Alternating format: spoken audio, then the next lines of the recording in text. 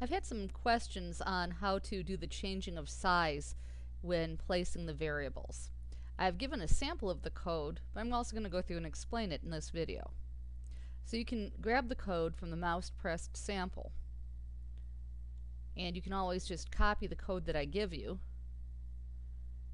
into processing to see how it works.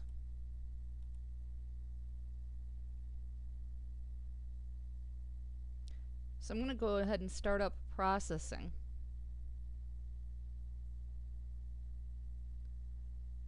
And paste the code in here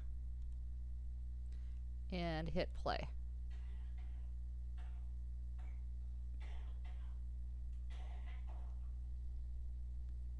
And you can see I've got it with different colors, so you can see how it changes shapes. You could do the same thing with changing size. You would just choose where it's changing size.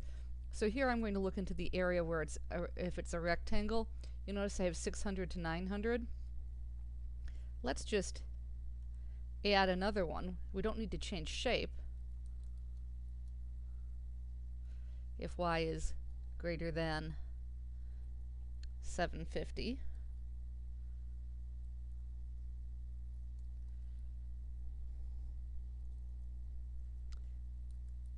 That'll still be a rectangle, x, y, the mouse coordinates, and 40 and 40, so we'll make it a larger square.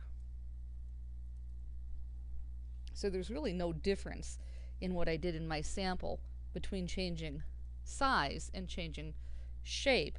It's the same process. You determine where it's going to be. And then I'm going to stop it and play it again. And so if it's greater than, or if it's less than 300, we get an ellipse. If it's less than 600, we get a rectangle.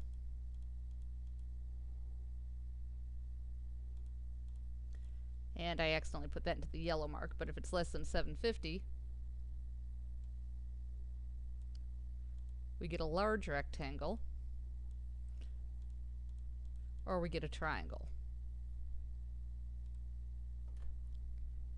So pretty much that's all you need to do is just check with an if statement where your y, what your y level is, and change your size accordingly.